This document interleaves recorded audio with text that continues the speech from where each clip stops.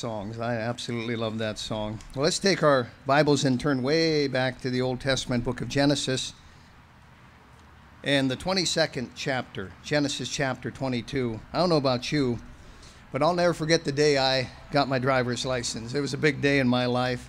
I took months of the course at the public school, and then you had to take your 6 hours behind the wheel. Well, they did it alphabetically, and I figured someplace about the end of August I would finally get my license that summer. So I found a way. I called around, found a little town, and took all my 6 hours at one time. And then I knew I would still be nearly the end of my class trying to get my license. And so I called around some more and got in Monoman, of all places, to take my test, and was actually the first guy to get my license out of our class that summer. And I remember afterwards, they said, now pose for the picture on your license, and you're supposed to look kind of sober. But I couldn't help but smile, and I had this big cheesy grin on my face because I had passed the test. And that's what I'd like to talk to you about tonight, passing the test. Here in Genesis chapter 22, the Bible says, and it came to pass after these things that God did tempt Abraham and said unto him, Abraham. And he said, Behold, here I am.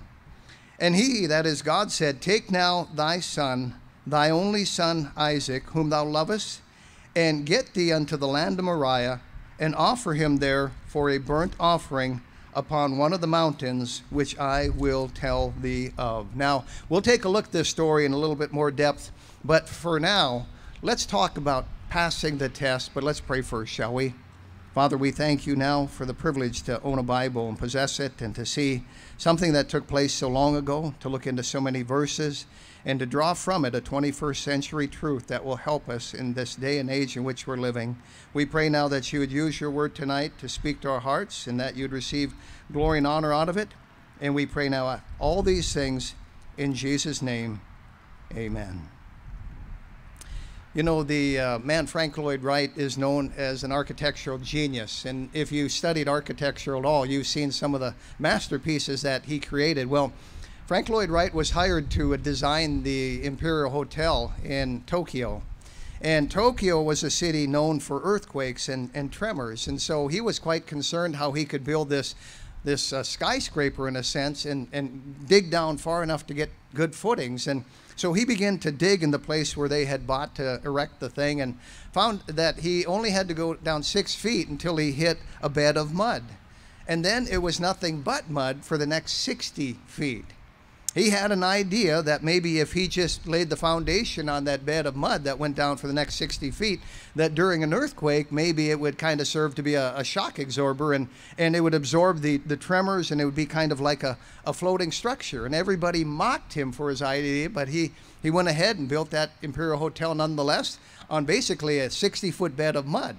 Well, it didn't take long for the test to come, because just within 4 years, Tokyo had the worst tremors and earthquake that it had had in over 50 years, and all the buildings around the Imperial Hotel felt like matchsticks except the Imperial Hotel. And Frank Lloyd Wright was right. He actually passed the test with his experiment, and his motel or hotel stood the test. In Genesis chapter 22, we find a great man by the name of Abraham. Abraham, we could say technically, would have been the first Jew, and the Jewish race that was still with us yet to this day was started way back yonder 4,000 years ago by this great patriarch, this brightest star in the Hebrew heaven that we know to be as Abraham. And he was really elevated quickly because of his faith. And you even get over to the New Testament, and when it talks about faith and points to somebody that exhibited faith, it uses Abraham of all people. He was a man of faith. And here we find in Genesis chapter 22, he's called really to a great test of faith. He was called by God to take his son Isaac, his beloved son Isaac, on a 3-day journey to this place called Mount Moriah. At that time, there was nothing there. Today, that city of Jerusalem is there. He would have probably taken Abraham to the highest point of Mount Moriah. Today, the Temple Mount is on the highest point of Mount Moriah. It's quite probable that the ancient temple was really built on the very site where Abraham attempted to sacrifice his son Isaac. And Isaac, in so many ways, is a picture of the Lord Jesus Christ and his submission and the only begotten Son of his Father, and all along those lines. And we find here that God calls Abraham to a great test. In verse 1, it said, "It came to pass after these things that God did tempt Abraham." You say, "Pastor, does God actually tempt us?" And isn't there a verse somewhere in the Bible that says that God doesn't tempt us? Why, yes, there is. But it's in the New Testament. In James 1:13, the Bible says, "Let no man say when he is tempted, I am tempted of God.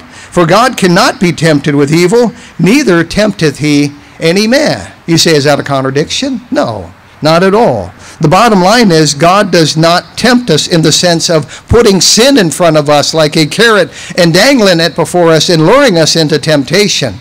The word tempt means test. The word tempt means try. We get our word trial from it. And God will allow us to go through trials or testings, or in that sense, temptation. But let no man say when he's tempted of God. He's tempted of his own lust, in fact, and he's drawn away. But when it comes to God and testing, yes, he will test us. You know, the Lord's Prayer, as it's been called by the world, has these words in it: "Lead us not into temptation." You've heard that before. You've read that before. You say, well, what's that all about? Well, it's basically a prayer to God to please bypass the trials for us or bypass the testings for us. But the truth of the matter is, beloved, those testings are good for us, and God brings them into our lives. He allows them in our lives in order to temper us in so many different ways. There's times I've pictured God, if you will, as a goalie, an NHL goalie, in the sense that nothing's going to get into the net, but it gets by him. And folks, there's nothing going to get into our lives unless God allows it, unless God lets it by him. And there are going to be times in our lives that God does allow testings and God does allow trials. In Exodus 20 and in verse 20, the Bible says, "And Moses said unto the people, Fear not, for God is come to prove you." That kind of a test, that kind of a temptation, that kind of a trial, when God comes to prove you. And they're out there in the wilderness, God came to prove the people of God. You know, there's a song that we sing, "I Must Tell Jesus." And in that song, we have these words, "Tested and tried, I need a great Savior." And folks, we are all tested, we're all tried, and we all need a great Savior. We know how the outcome was for Abraham here when he raised the dagger over the breast of his son Isaac. God called out and he said, "No, now I know you fear me. You don't have to go through with it." And Abraham passed the test. And so let's take a few moments here this evening to talk about passing the test. And let's talk about, first of all, the routine of it, the routine of passing the test. What is the way that this works? What is the method that this works? Well, turn, if you would, to Exodus chapter 13, and we'll actually hone in on Abraham at that time, or Moses at that time, when he was leading the children of Israel through the wilderness. And they had come out of Egypt with a mighty hand and a high hand after God had decimated the country with 10 plagues. And instead of making a beeline for the Holy Land, for Palestine, God does a funny thing with them. He kind of does an about face, and he takes them in a different direction. In Exodus 13 and in verse number 18, it says, "But God led the people about through the way of the wilderness of the Red Sea, and the children of Israel went up harnessed out of the land of Egypt." You say, what's he up to here? He takes them kind of a different way. He takes them to the south. He takes them over more toward Arabia, and he takes them over by this passage, this particular passage of the Red Sea. And I wish I had more time to go into why. But look in verse 21. The Bible says, "And the Lord went before them by day in a pillar of a cloud, to lead them the way, and by night in a pillar of fire, to give them light, to go by day and by night. And he took not away the pillar of the cloud by day, nor the pillar of fire by night from before the people." So now he's out front. He's leading them by day and by night. And you get into chapter 14, and in verse number 5, the Bible says, "And it was told the king of Egypt that the people fled, and the heart of Pharaoh and of his servants was turned against the people. And they said, Why have we done this, that we have let Israel go from serving us? And he made ready his chariot and took his people with him. And he took 600 chosen chariots and all the chariots of Egypt and captains over every one of them. And the Lord hardened the heart of Pharaoh, king of Egypt, and he pursued after the children of Israel. And the children of Israel went out with an high hand, but the Egyptians pursued after them, all the horses and chariots of Pharaoh and his horsemen and his army, and overtook them encamping by the sea beside Pi-hahiroth before Baal-zephon. And when Pharaoh drew nigh, the children of Israel lifted up their eyes, and behold, the Egyptians marched after them, and they were sore afraid. And the children of Israel cried out unto the Lord, and they said unto Moses, because there were no graves in Egypt, hast thou taken us away to die in the wilderness? Wherefore hast thou dealt thus with us, to carry us forth out of Egypt? Is not this the word that we did tell thee in Egypt, saying, let us alone, that we may serve the Egyptians? For it had been better for us to serve the Egyptians than that we should die in the wilderness. And Moses said unto the people, fear not, stand still, and see the salvation of the Lord, which he will show to you today. For the Egyptians who ye have seen today, ye shall see them again no more forever. We find here that Moses knew it was going to happen. And the psalmist tells us in the Psalms why. God had a way of showing his acts to the people of Israel. They saw it when it actually unfolded. They actually saw it when it happened. But the Bible says he showed his ways unto Moses. He showed to Moses beforehand what he was going to do. And we find out here that they have this great test. And God has a reason for this test. What is the routine of testing and passing the test? Well, let me just say first of all that sometimes testings from God are to permit us to suffer. Now that sounds cruel, but it isn't. Because whom the Lord loveth, he chasteneth. Whom the Lord loveth, he puts through the mill. He takes to the woodshed. He allows to suffer in some ways. The Bible tells us of Paul and Silas in Acts 16 and in verse 23 that when they, the jailer, had laid many stripes upon them, they cast them into prison, charging the jailer to keep them safely. Now here's Paul and Silas, and being God's choice servants, you'd think God could do better than that. I mean, allowing them to be whipped and their feet placed in these hard iron stocks here and to go through this suffering. But God had a reason for this. And God will put us through things at times to temper us. And it's the suffering that will temper us. It's the suffering that will help us to get a word from him and to find light from him and to be able to trust him more. You know, I've been to the Tower of London and in the city of London, right by the Thames. And the Tower of London is a very scary place. Now, it's not today, but I mean, it was an awful place 500 years ago and even before that.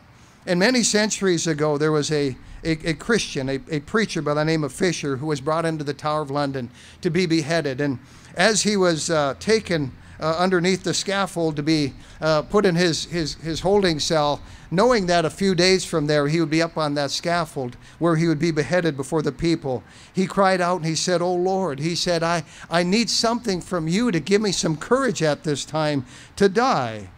And he went back and he found his Greek New Testament and he looked at it in his cell there, and it opened naturally to John 16:23. Says, "And in that day," Christ is speaking, "you shall ask me nothing. Verily, verily, I say unto you, whatsoever ye shall ask the Father in my name, he shall give it you." And he said, "Father, I got a message from you. I know you'll be with me up on that scaffolding, and I know you'll go through this trial with me. And praise God, I'm ready for eternity." You know, God will allow testings in our lives. Number one, to permit us to suffer. Number two, the routine of trials and testings and temptations often involve delays. God teaches us to wait through our temptations. And I know this. To me, the word wait is a four-letter word. I hate that word, and I hate to wait. And I don't know about you, but there's something about waiting that makes the testing even worse. But God will use that testing, and he will couple it with waiting to try and teach us patience. You know, when Jesus was called to heal Lazarus, the Bible tells us he stayed 2 days further where he was, and then finally he went on his way. And when he got there, Lazarus was dead. And in John 11 and in verse 21, then said Martha unto Jesus, "Lord, if thou hadst been here, my brother had not died." We find here it involved a delay, like testing and temptations do, but something good came out of it, and the Lord used it in a great way, and he said, "This is not unto death, but for the glory of God." And folks, our testings, and especially the delay that goes with them, is for God's glory. Turn, if you would, to Psalm chapter 13. I don't know if you've noticed it, but testings and trials in my life normally are heightened and made worse, if you will, by that delay, by that having to wait.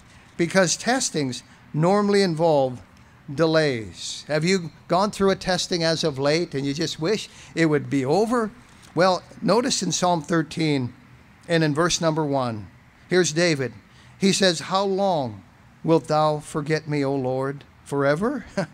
Ever felt that way? How long wilt thou hide thy face from me? Lord, how long is this going to go on?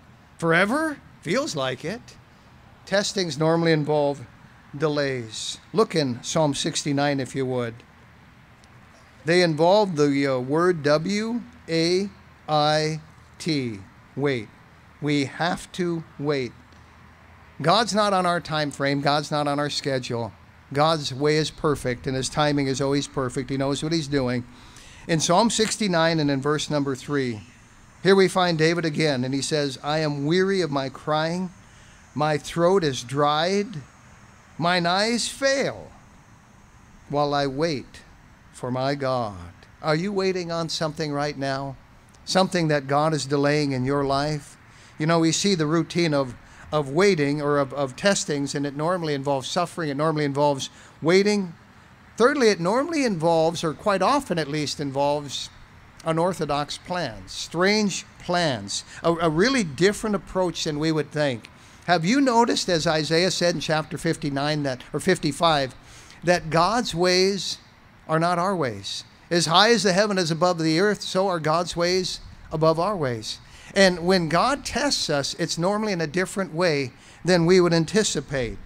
You know, I think of when Moses took the children of Israel up to the eastern edge of the Jordan, and he signed off there on Mount Moab there, and Joshua took the baton, and it was now his job to get the children of Israel across the Jordan and to take on the very first city, Jericho.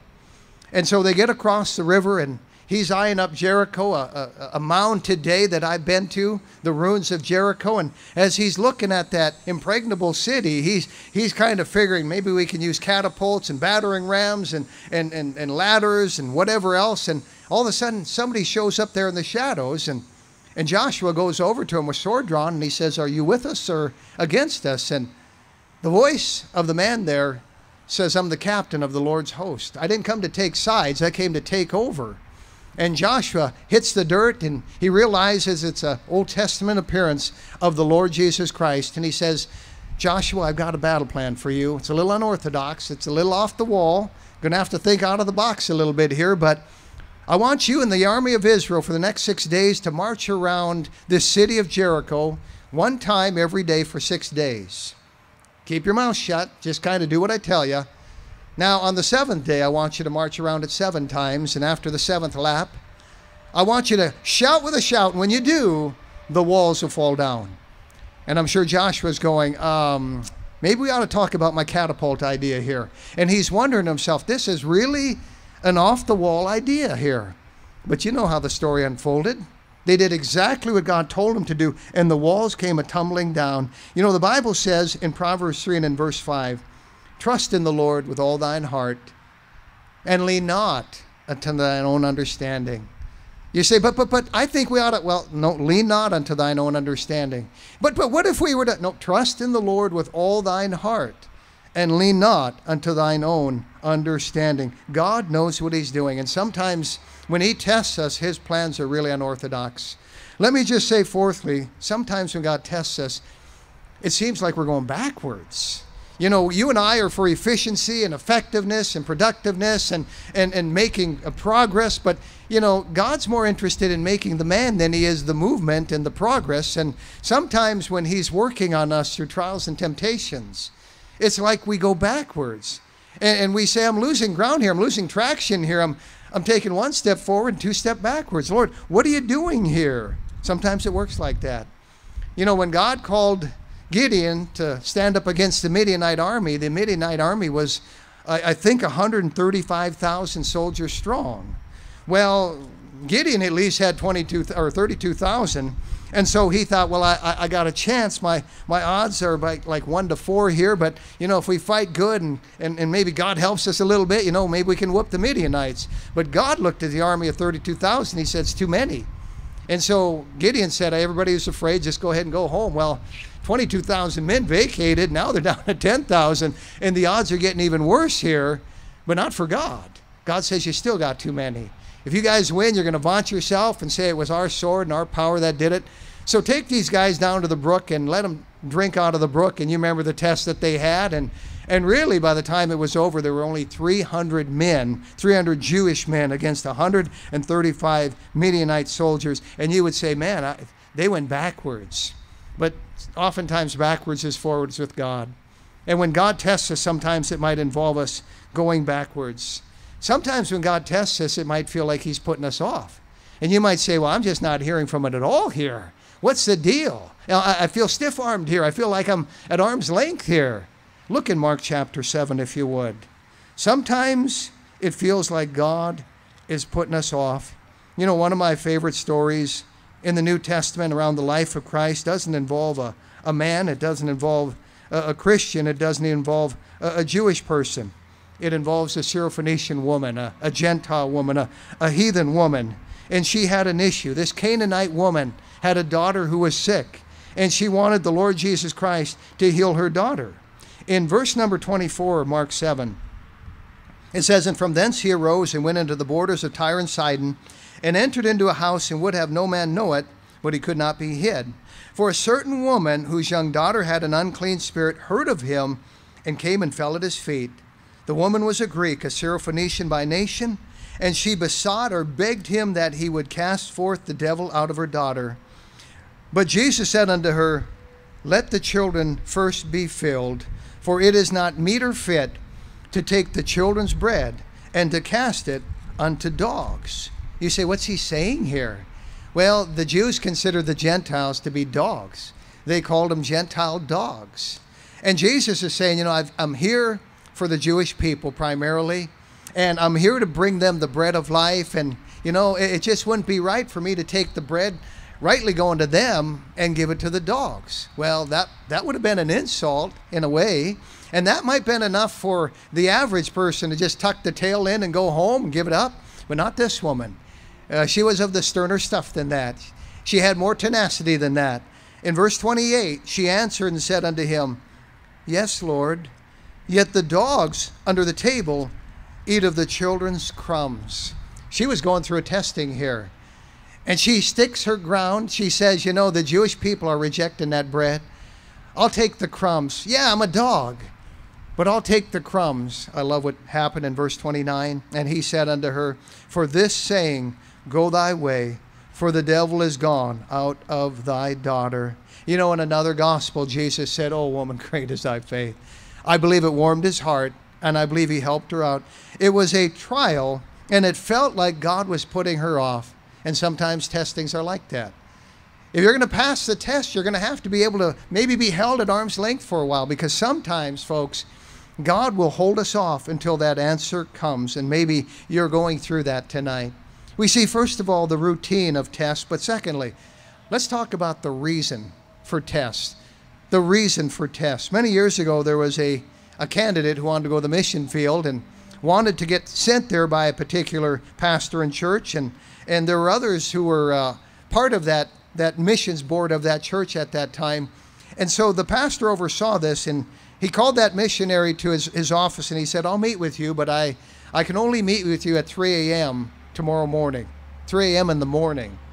And so sure enough, the next morning, that candidate got out of a warm bed on a cold night, and he got over to that pastor's office at 3 a.m., but the pastor wasn't there. And the pastor wasn't there at 4 a.m., and he wasn't there at 5 a.m., and he wasn't there at 6 a.m. or 7 a.m.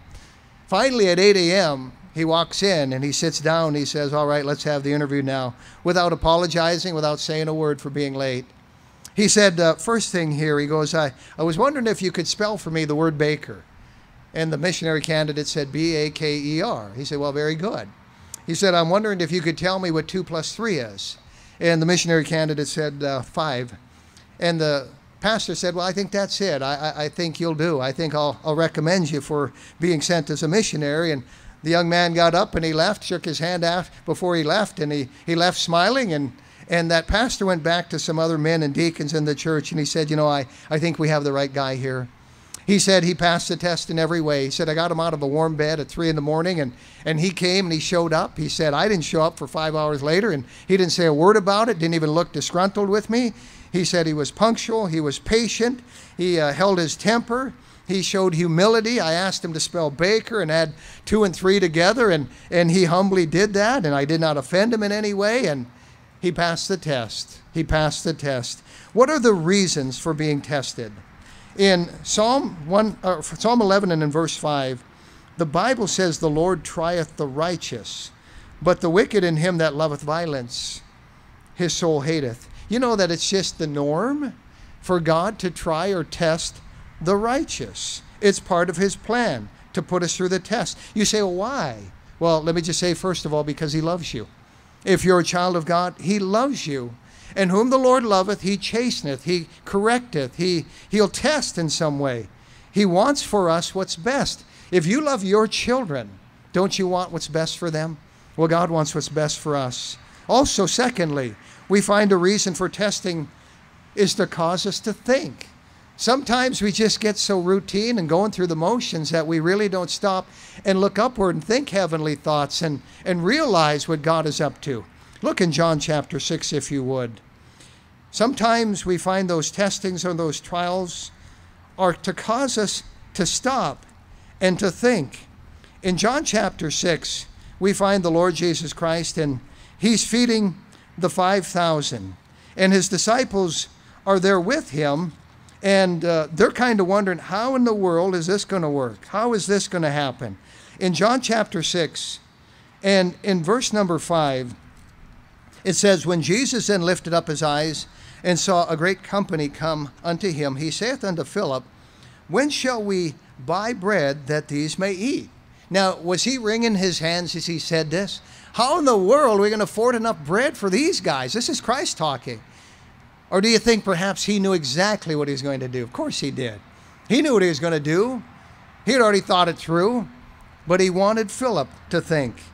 And so we find out in verse number 5, when Jesus lifted up his eyes and saw a great company come unto him, he saith unto Philip, when shall we buy bread that these may eat? And this he said to prove him, for he himself knew what he would do. You know, sometimes the Lord will test us to make us think. Sometimes we get a soft head, and sometimes we get a lazy brain, and really an apathetic heart, and we really don't stop to think the way we ought to. And maybe the Lord is bringing a testing into your life right now. Somebody sitting here in order to get you to think a little bit. What's God up to here? Now, let me just say thirdly, another reason that God puts us through testing is to cause us to trust him. Or should I say to force us to trust him, to beat trust into him. Honestly, sometimes we need it beat into us. Look, if you would, in 1 Kings chapter 17. In 1 Kings chapter 17, we find back in the Old Testament a time when there was a famine in the land. There was no rain that had fallen for some time. There were no crops growing. And as a result, things were getting pretty desperate here. And so we find out at the time when Elijah was a prophet of God in the land of Israel, there's this great famine taking place. Well, we find that Elijah shows up to a widow woman in Zarephath, and there's this test that's going to take place there, really to cause this woman to trust God. We pick it up in verse number 8. It says, and the word of the Lord came unto him, that's Elijah saying, arise, get thee to Zarephath, which belongeth to Zidon, and dwell there. Behold, I have commanded a widow woman there to sustain thee. So he arose and went to Zarephath, and when he came to the gate of the city, behold, the widow woman was there gathering of sticks, and he called to her and said, fetch me, I pray thee, a little water in a vessel, that I may drink. Now that might have been fine. There might have been a little water there. So there she's off to get that water, but watch verse 11. And as she was going to fetch it, he called to her and said, bring me, I pray thee, a morsel of bread in thine hand. Now he's asking a lot. Bread was a precious commodity in the city. In fact, there were people starving in that city. Well, in verse 12, she said, as the Lord thy God liveth, I have not a cake, but a handful of meal in a barrel, and a little oil in a cruse? And behold, I am gathering 2 sticks, that I may go in and dress it for me and my son, that we may eat it and die. And Elijah said unto her, Fear not, go and do as thou hast said, but make me therefore a little cake first, and bring it unto me, and after make for thee and for thy son. That's quite a test, because there wasn't enough for all 3 of them. But notice the promise in verse 14. For thus saith the Lord God of Israel, the barrel of meal shall not waste, neither shall the cruse of oil fail, until the day that the Lord sendeth rain upon the earth. Well, how'd she come through? Verse 15. And she went and did according to the saying of Elijah, and she and he and her house did eat many days. You know, God wanted to find out here whether she meant business. And sometimes God with us will see if we mean business, and he will force us to trust him. Like he had that wrestling match with Jacob. And finally, he wounds Jacob, who was a schemer and a supplanter and self-sufficient. And the Lord Jesus Christ, wrestling with him that night, wounds him. And from that point on, we find Jacob limping through life, needing to lean on the Lord.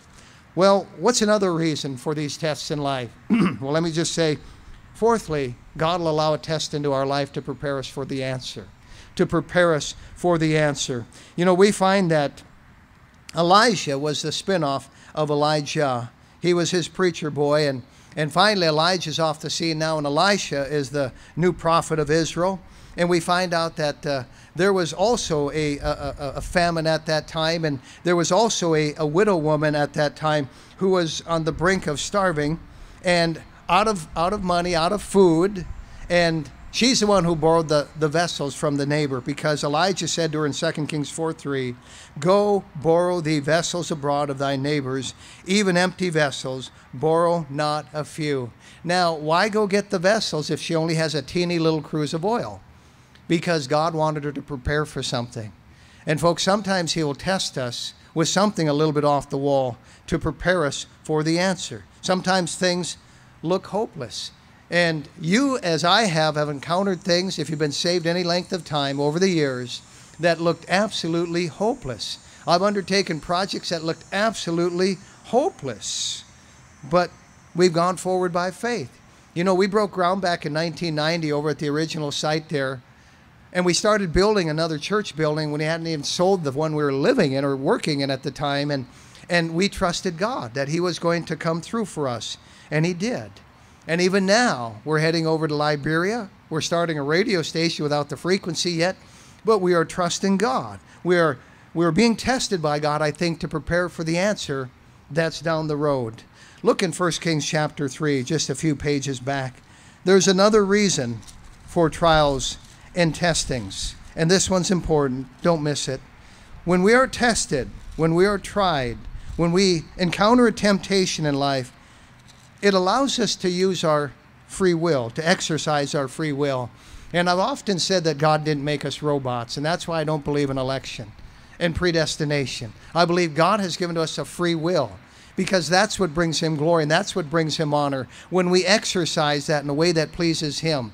He didn't put buttons in our back that he pushes to manipulate us to do whatever he wants. God's never made you do anything, including getting saved.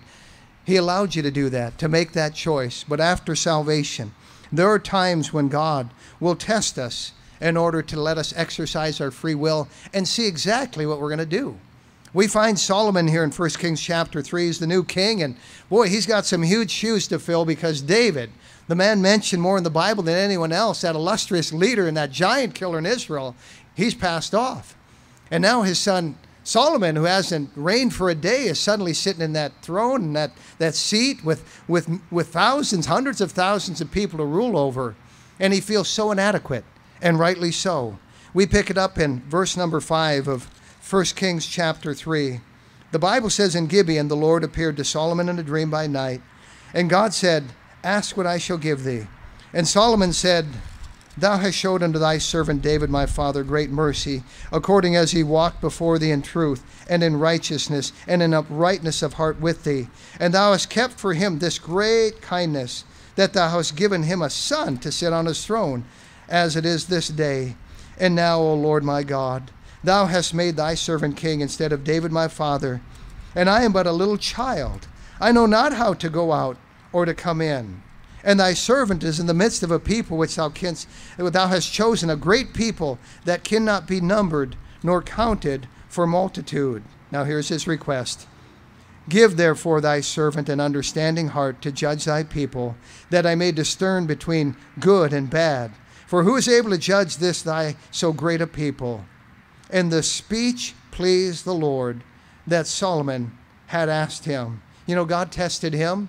Solomon could have asked for anything. He could have asked for a lot of money. He didn't. He could have asked for the necks of his enemies. He didn't. He could have asked for long life. He didn't. He asked for wisdom to serve God and bring God glory. He passed the test. God tested him to see what he would decide, and he exercised his free will and made the right choice. You know, we find folks in the Bible, in fact, a king who would follow later by the name of Hezekiah, a king that I really like, that God tested, but he did not pass the test.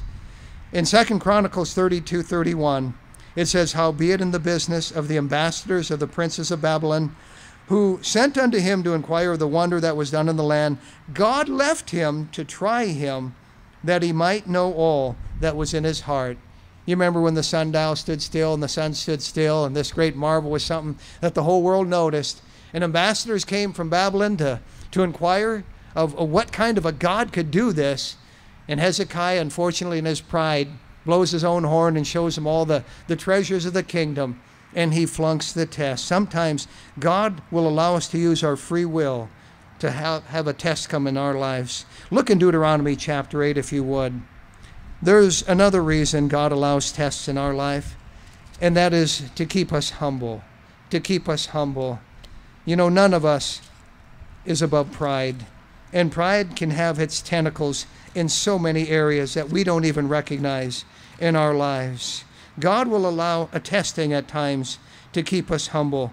In Deuteronomy chapter 8, and in verse number 2, we read these words, And thou shalt remember all the way which the Lord thy God led thee these 40 years in the wilderness, to humble thee, and to prove thee, and to know what was in thine heart, whether thou wouldest keep his commandments or no.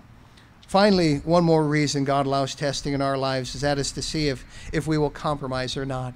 Will we end up compromising with this test? Look in Deuteronomy chapter 13. You know, we find these words in verse number 1. God says to those same people, If there arise among you a prophet or a dreamer of dreams, and giveth thee a sign or a wonder, and if the sign or the wonder come to pass, whereof he spake unto thee, saying, Let us go after other gods, which thou hast not known, and let us serve them, thou shalt not hearken unto the words of that prophet, or that dreamer of dreams, for the Lord your God proveth you to know whether you love the Lord your God with all your heart and with all your soul. Notice it mentions a prophet here with a good track record. Things he said have come to pass, and now he's feeling his oats, and he says, let's go worship these false gods. God says, don't listen to them. This is a test, a test. You know, we find that Christians today, I think, are being tested more than ever in these last days, not to succumb to new evangelical ways and apostasy. You know, my pastor used to always say, any old dead log can float downstream, and how true that is. The Bible says we're not going to be crowned, folks, except we strive lawfully. And God may be just testing us in these last days to see if we're going to capitulate, and if we're going to compromise, or if we're going to keep that flag up without dipping the banner and really finish this thing, press for a mark, and finish our course faithfully without dipping that banner. You know, back in 1931, the longest flight to ever take place by a homing pigeon took place. It took place from Vietnam all the way to France, if you can imagine that. 7,200 miles. And this homing pigeon was put in this covered cage, and it was placed on a ship in this covered cage, and it crossed the South China Sea, and it crossed the Indian Ocean, and it crossed the Red Sea, and it crossed the Mediterranean Sea, 7,200 miles, all the way over to France. Took it 24 days. And finally they said, well, let's see if this bird can find its way back to Vietnam. And sure enough, that bird, many, many weeks later, showed up in Vietnam, the very place that it had started from. It stayed the course. And the point is this, folks, let's stay the course. In these days of apostasy, let's fly straight. Let's pass the test. Let's finish faithful. Let's not dip the flag. Let's please the Lord. Well, we've talked about the routine of tests and the reason for tests. And finally and quickly, let's talk about the results of our testing. Why the testing? Well, testing is going to bring about greater determination. In Psalm 17:3, the psalmist says to God, "Thou hast proved mine heart. Thou hast visited me in the night. Thou hast tried me, and shalt find nothing. I am purpose that my mouth shall not transgress." That sounds like determination, doesn't it? Here's the psalmist going through the testing. He says, I'm not going to buckle. There's a second reason for testing, and that is for our faith to grow. The result of testing is larger faith. Remember Abraham? You say, well, that was quite a test of faith.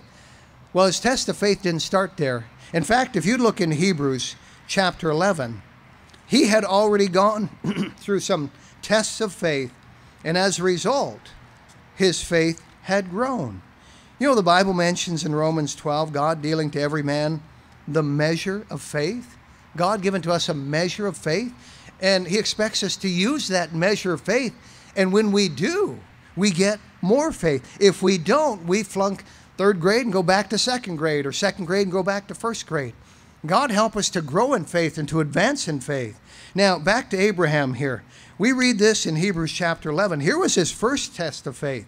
In verse 8, it says, by faith, and I've underlined that word, Abraham, when he was called to go out into a place which he should after receive for an inheritance, obeyed. I've underlined that word. And he went out, not knowing whither he went. He left modern-day Iraq, ancient Babylon, Ur of the Chaldees, not knowing where he was going, but it was a test of faith. And he passed that test of faith. You know what happened as a result? Well, look in verse 17. That's where we get to our text.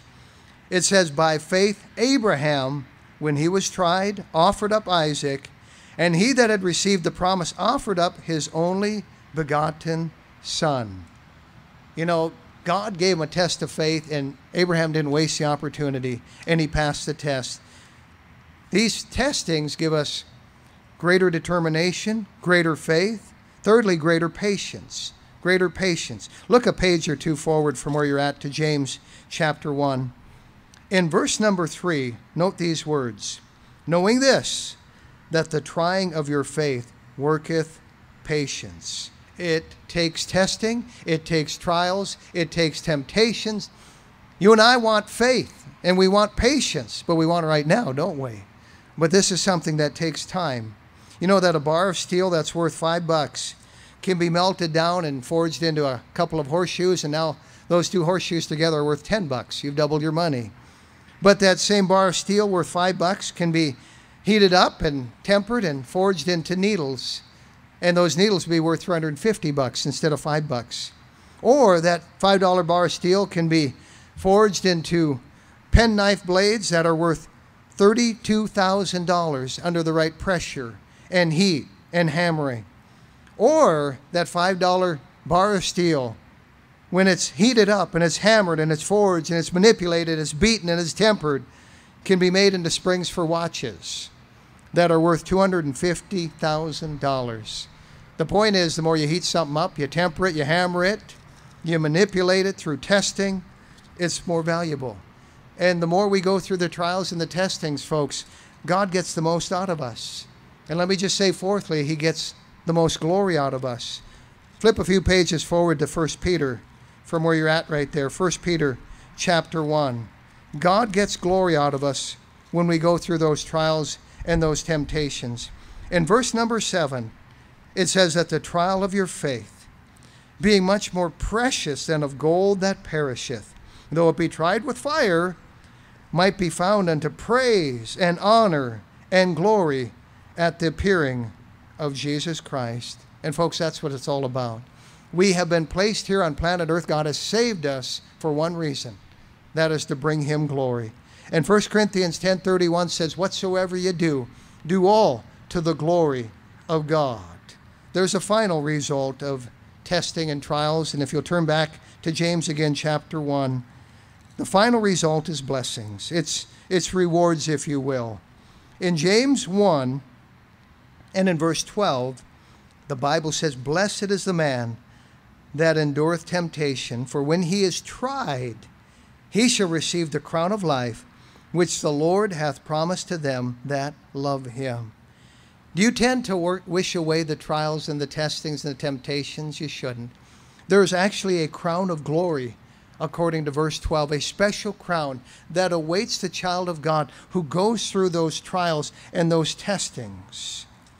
They're not easy to go through now. I know they are valleys, and I know they are midnights, but they are brought into our lives for a good reason. You know, Fanny Crosby wrote that song, "Redeemed, who I love to proclaim it." And I like that part that says, "He giveth me songs in the night." The songs come in the night. The sweetest singing is often at midnight. And sometimes God teaches his children to sing in the darkness. The story is told back in the 1900s, early 1900s, of these canaries who came from the Harz Mountains of Germany. They're beautiful canaries, but they were subpar in their singing. They brought a bunch of them over to New York and had an idea that if they just gave him bird songs on records and trained them to sing better, they could sing better, these beautiful canaries, but it didn't work. And somebody came up with the idea, and I don't know how he ever thought of it, but he said, you know, what if we were to cover the cages of these birds with a thick cloth and make it totally dark inside the cages and try and teach them to sing beautifully through the bird song records? What would happen? Well, it worked. The darkness is what it took for them to sing beautifully. And sometimes God teaches his children to sing in the dark. Maybe you've been in the dark as of late. Maybe you're somewhat in the dark tonight. Why does God put you through tests? Well, we've seen the routine and the reason and the results of it. And I close with this tremendous verse from Job 23:10, where Job, going through the mill, said these words. He said, "For he knoweth the way that I take, and when he hath tried me, I shall come forth as gold." God help us to come forth as gold. God help us to pass the test. Let's close here in prayer, shall we? Our Heavenly Father, we know that in a group of hundreds like this, there are some folks who are going through some trials. There are folks who are going through some testings. And Father, we pray that you would give to them the grace to go through it, the strength to go through it. Father, we just pray now that you would use these verses and these thoughts, these simple truths tonight to help some of your precious people as they go through the trials. And we'll thank you for it. We pray now and ask these things in Jesus' precious name. Amen.